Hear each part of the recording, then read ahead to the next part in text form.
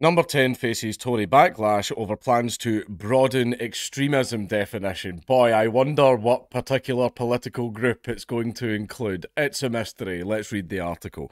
Figures on right of party fear that move could have unintended impact on those with socially conservative views. Like, it's bloody mental. Like, honestly, it's a case of what political party seeks to make its own views, alleged own views, illegal. It makes no bloody sense. Downing Street is facing a backlash from Conservative MPs and peers over moves to create a broader definition of extremism in response to what Rishi Sunak describes as the threat of mob rule. So, in other words, what the people want. Michael Gove, the Community Secretary, is expected to unveil plans next week that would allow the government, universities, and local authorities to cut off links to groups identified as extremist. And I've got a feeling that it's specifically just going to be right-wing ones. Just a feeling, you know. Organisations such as the Muslim Council of Britain and protest groups such as Palestine Action. Okay, all right, okay. I'll eat my hat. I was wrong. Are among those that could be affected by the non-statutory move to block groups from funding or accessing venues if they are regarded as promoting an ideology that undermines British values. The plan was reported by the Observer last year. However, you know, okay then, it wasn't right-wing groups, but it was groups that really don't like another group. It's like, weird that. British values, maybe not British values, maybe the values of another nation. A minister said on Tuesday that he would not be happy if, for example, gender-critical feminists were labelled as extremists by a change of government policy, which is the intention. You know, let's be very honest. The Trade Minister Greg Hands told Times Radio that the Prime Minister had talked about taking on extremism and the government needed to work on definitions. That's one thing that legislation really struggles with, is the definition of things. They love the, like I've said very many times, they love definitions being vague. They love the laws being vague because that makes it easier for them to selectively prosecute. The Community Secretary Michael Gove is doing that right now. More work is being done, but obviously we need to target real extremism and not just a difference of views, honestly held views about these things, he added. No, there's going to be... if you think a man's a man and you think illegal immigration is bad, no. Also, you must love Israel. Must. Joke. The right-wing Tory MP Miriam Cates and Lord Frost, the high-profile right-wing peer, are among those who have expressed opposition amid concerns that the move could have an impact on anti-abortion groups, advocates for socially conservative causes, and those opposed to transgender rights. They're not opposed to transgender rights, right? It's a case of, I feel that everyone, no matter what, should have the exact same human rights as everybody else. No more, no less. Which means, if you commit a crime against me, and I commit a crime against you, we both should be facing the same sentence, right? One of us shouldn't be facing a much more extreme sentence because of who the other person was, right? That's privilege. Any attempt, but anyway, it's I'm not right. Do I think I think that you shouldn't be able to just go up and assault and murder trans people? You know, I think that everyone should have that right. That you're not allowed to inflict violence upon them. But I also feel that you should be able to say to them, "I disagree." I feel that you should be, but that's when they go, "You're literally killing us. Let me changed in front of your 5-year-old, or you're literally killing us." Like those ones. Yeah. Basically, you're not free from criticism, right? You should be free from aggression. You absolutely should be free from aggression. You should be free from having your property seized from you and all that, those things, you know, absolutely. I feel that everyone should have those rights. However, when they're like trans rights, it's like, it's not really, that's not what they're advocating for. They're advocating for trans privilege.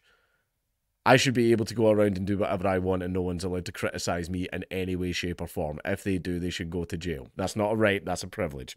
Any attempt to define extremism or fundamental British values is very risky because one person's extremism is another person's sincerely held and lawful belief, Cates told The Guardian. Yes, for example, I want to live in nature in the middle of the forest in a wood cabin with no council tax and grow vegetables and raise my children in the glory of nature. By especially the FBI's definition, I'm an extremist. Right? I just want to be left alone. Oh, we got another extremist over here, fellas. I want to be able to express grievances to the state and make jokes without the police kicking down my door. Apparently that makes me an extremist. I don't want dangerous, undocumented criminals and terrorists coming into the country. Apparently that makes me an extremist. An obvious example is where I regularly call trans rights activists extremists for believing a man can be a woman just because he says he is, and that this gives him the right to enter women-only spaces. But equally, I am called an extremist for believing there are only two biological sexes and you can't change sex, because that's another thing that the left tried to do. They tried to say, oh, any opposition to us whatsoever is extremism, and extremism is bad. It's a long tactic that they've been using since they've been using it since before Gamergate, but like recently there'll be a word that everyone in the community has a nasty association with. Nazi, racist, bigot, extremist. And what they do is they take those words that are unpalatable to the public, people don't like those things because they've been conditioned to, and then they start branding their enemies as those things. They try and stick the association onto these people when 90% of the time it doesn't fit at all. So basically they take words that leave a bad taste in their mouth and try and apply it to their enemies. Classic Stalinist tactic. What was that old black and white video that they made about the actual techniques that communists use? It's a black and white video of a guy talking about a bulletin that was put out by the Communist Party. Brand your enemies as fascist. Brand them as racist. If you repeat this enough times, eventually the public will believe it. A technique that we're all very familiar with. And all that. Basically, it's that. That's what they try to do, and that's what they're trying to do with the extremism thing. Basically, brand your enemies' perfectly reasonable opinions as extremist and outlaw them. Congratulations, you've banned political opposition, which is very commonplace in our managed democracy. These are debates that we should be able to have lawfully in society. I absolutely agree. We should be able to call each other extremists, but it also means those views should not be banned, said the MP, one of the leaders for the New Conservatives grouping of Tory MPs. The New Conservatives, is this the Conservatives that are still trying to stay right-wing? And a move that also raises the prospect of unusual alliances emerging between those who might disagree on other issues but who are united by hostility to the proposals. Kate said she would be raising her concerns with the government and other MPs, and the government is going to tell you to blow it out your arse because it does not care. Frost, Boris Johnson's chief Brexit negotiator, said on X that he was very much in agreement with a tweet by Cates, who used the platform to say that a broader definition of extremism was not needed. I think the line should be at violence. I think that's extremism to me. See if someone's just sort of like, I think we should deport illegal migrants. I think that's a perfectly reasonable thing. If someone says, I think we should execute illegal migrants, wait, hold up, and that's extremism. That's extremism to me. I think the line for extremism is violence. To me, that's what I feel it is. What we need is proper enforcement of the laws we have against, for example, incitement to violence, added Frost. The proposals come after a speech outside Downing Street last Friday, in which Sunak claimed extremist groups in the UK were trying to tear us apart. What are the extremist groups? Well, everyone that goes against the government narrative. In a statement that came hours after George Galloway won a by-election in Rochdale, the Prime Minister said, "You cannot be a part of our civic life if your agenda is to tear us down." I don't really plan to cover George Galloway winning his election, but one thing I do want to laugh at is the letters that he sent out to people depending on what ethnic group they were from. Like, the one that he sent to, like, native Brits was something like, these immigrants and these illegal migrants are tearing our country apart. But then to Muslim households, he sent out the letter, Salam alaikum, my brethren. You should vote for me. That's like, I mean, in true politician fashion, where you try and play to every single group.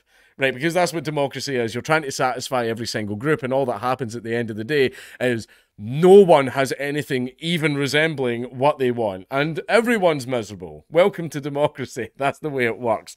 The address contained no detail of new policies, save for a pledge that the government would redouble support for the Prevent counter-terrorism programme. Prevent is a counter-terrorism group that school children who post Pepe memes get referred to, by the way. Really, that's what he posted a Pepe meme and they get referred to Prevent.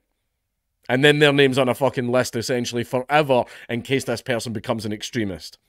Because they posted a fucking Pepe. Demands that universities stop extremist activity on campus and take action on extremists entering the UK. So you're going to ban and outlaw all the communist groups then? Have you ever actually spoken to them? They're very honest, by the way. Like, the hardcore tankies. Like, and I do it all the time because I try and get them to see if they'll say the quiet part out loud. Whenever I'm arguing with them on Twitter, I'll say something like, so, I'm a libertarian, I like freedom, I don't want a state, I believe that anything that I produce from materials that I procured myself and paid for or produced through my own labour, I feel that I have a complete right to them and I owe them to no one else. Right? And I believe in freedom of speech and all the other usual lovely stuff. What would happen to me in a communist society?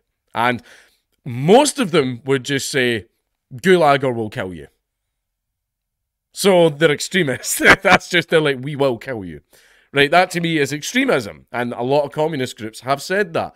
They have said that they plan complete ideological domination, and if you do not bend the knee to their ideology, they will commit violent acts against you. That is extremism.